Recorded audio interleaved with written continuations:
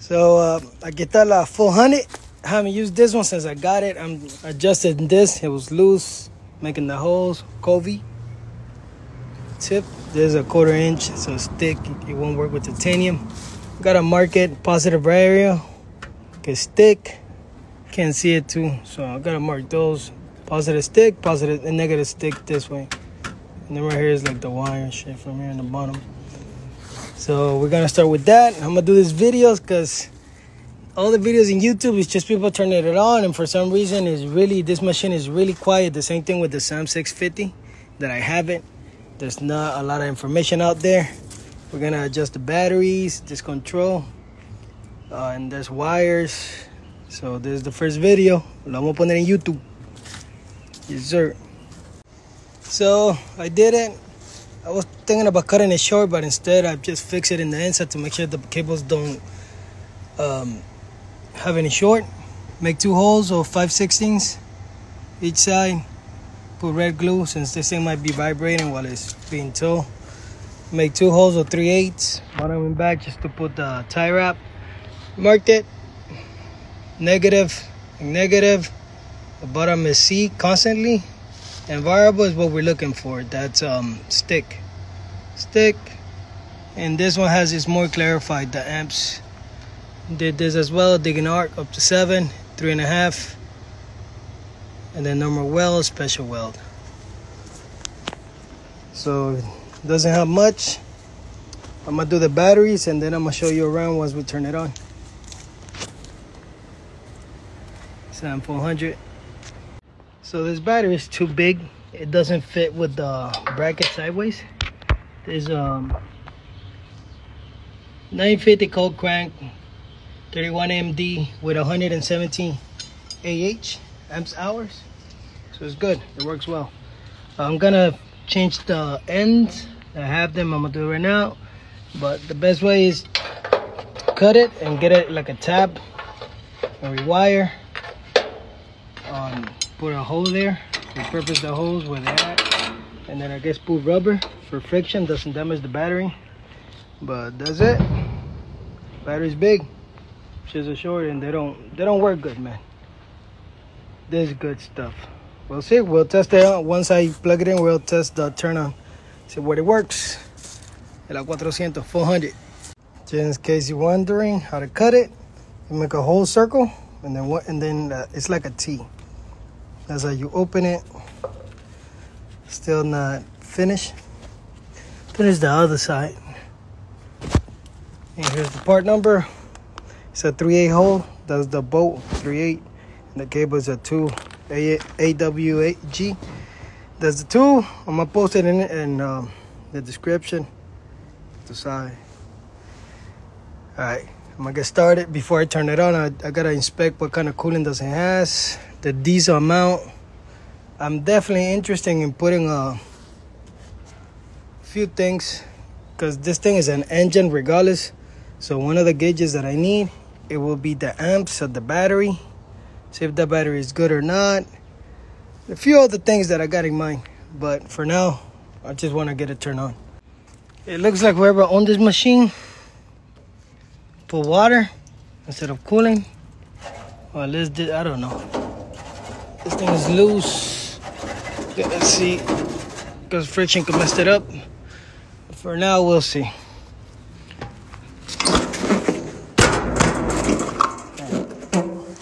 I'll get a flathead.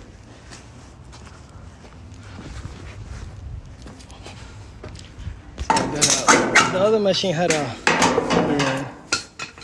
this thing is it's out of place. Well, I gotta record. I need 2 hands. Let's check it out.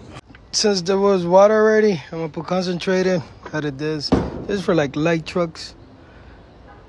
The other one had green, so I had to lift it up. The bracket is too low. All right, we're gonna do a turn on test after this. So we're gonna do the first test. I already checked the oil. It's a Perkin engine. Not too sure about these machines. I just bought them out of chance. Finding out anything that has to do with pipe fitting, it has to be a SAM or SEA, I believe. machine. All right, so leave this here just in case I need it. Here we go. Idle. Oh, I haven't checked the fuel. Hold up. I don't even know. Just want to make sure because I want to test it, but I know it doesn't. I should have put like 10 gallons. Yeah, this is a little bit. This is a big tank. So I'll say there's like 3 or 4 gallons is up to here. I need to add a gauge. All right, here we go. That's the whole reason I want to add gauges, because it's like you're kind of guessing a little bit. Move it.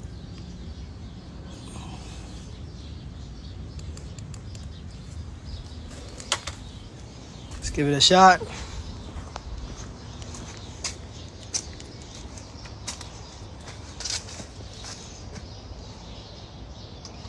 Thing is good, it's hot.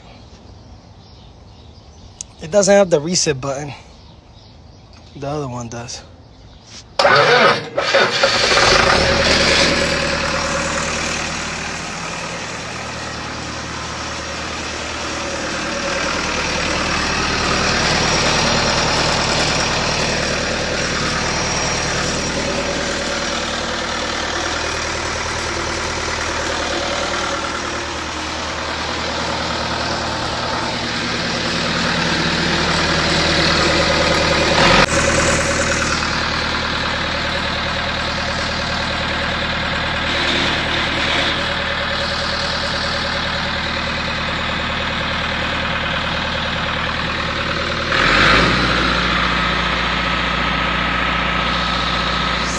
Noisy. The 650 makes less noise. Let's test it out. It works. Start welding a little bit.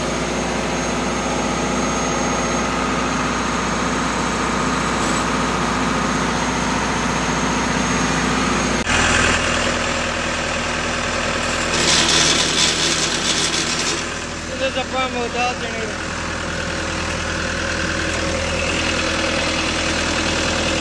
Not charging that great, or whatever.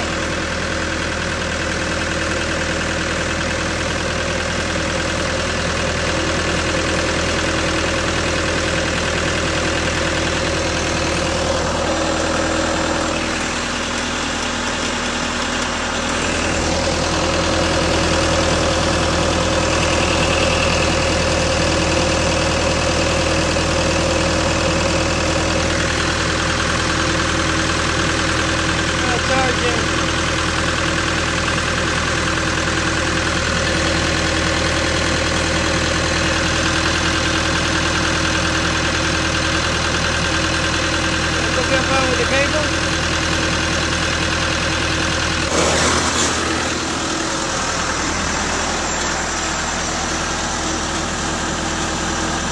$85.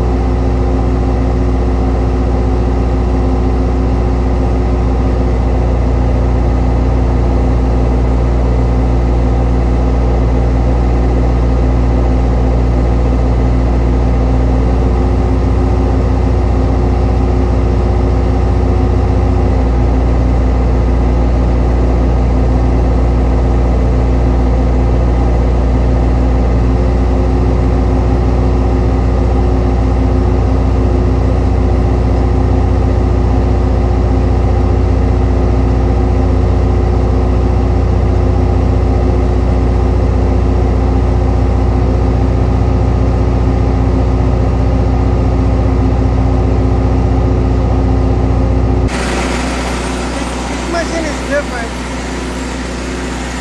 So I'm just testing the amps, which one works better. So far, the 85. I'm thinking 6.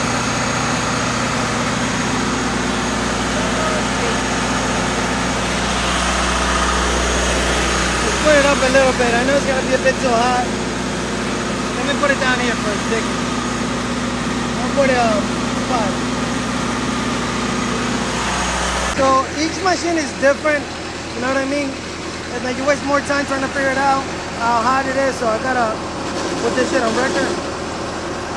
So both of them are 6 and 7, and then this one they come out nice, 6 and 8. The 5 and 8 didn't work out that good.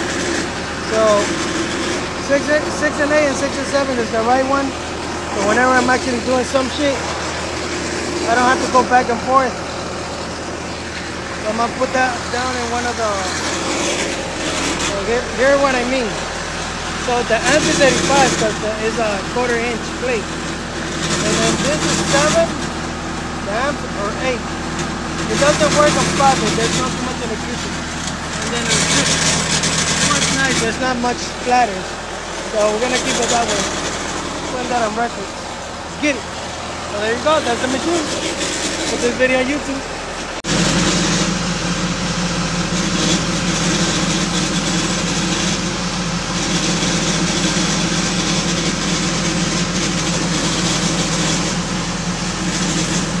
I'm gonna test the 5P 1/4 inch.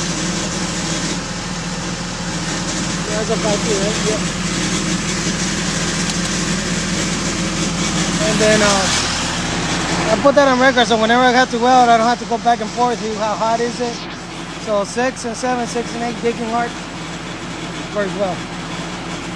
Bueno, I like it. It works good. First time using it. But I think the alternator is not charging the batteries. Something I gotta take a look at it.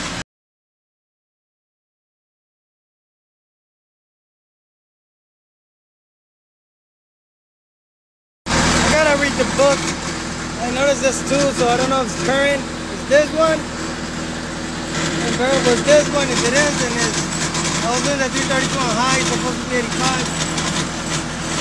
And I guess I was going 120.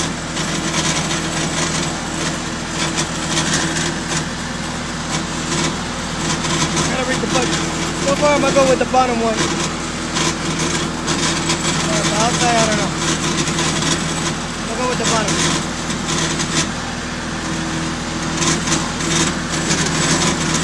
I'll go with the bottom. Current motor.